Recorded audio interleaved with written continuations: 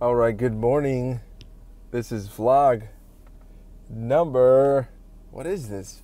16. Ah, 16. It is Monday. Whew, is it 16? It's pretty, I'm sure it's my third week. So that would make it the 16th, right? 5, 5, 5, yeah. Okay, so here is my talking points, or here are my talking points for today. Hope you're having a great day. It is beautiful out here in San Diego. Again, the talking points are, for right now, we're talking about a theme for the day, something to think about, thought for the day, something to take with us throughout the day.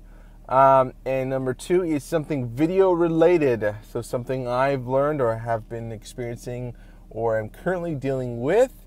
And lastly is something entrepreneurial, something to go with your business mindset, your business kind of practices. So, without further ado, the light turned green and here we go. So, number 1 is, for me, I've been really, let's change that up, there we go. I've been experiencing some great things lately, and I really attribute it to just my ability to recognize that I have to control my emotions and my thoughts. The moment I lose the ability, or I stop controlling my thoughts and emotions, I give up my power. Think about it. Whether it's in it's a relationship, or whether it's a business deal, or even if it's just patience with yourself, if you're learning something new, whatever it might be, if you lose your emotion, or if you lose control over your emotions and thoughts, you give up your power. So that's what I'm thinking about today, going into the day with that. And second, I wanted to talk about video related is a music source that I've been using lately for my vlogs, as well as some videos, is it's called Artlist.io. So Artlist, there we go, more light, ARTLIST,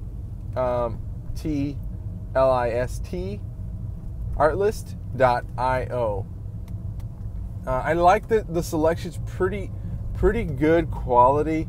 The only downside for me is I don't see a lot of it's very there's a lot of indie selections, and as much as I like the sound, I don't always want it for our property videos.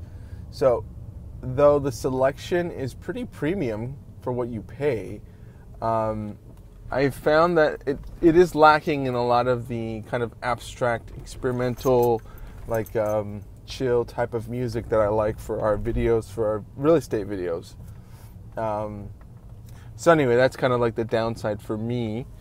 And then, so check it out. Let me know what you think about that. Maybe I'm just kind of not looking at the right place. I do try to filter out the music, kind of select, filter settings to get better selection. And I still don't feel like I find the music I'm looking for. It's almost like the same music shows up for different categories, so I don't think it's really well filtered.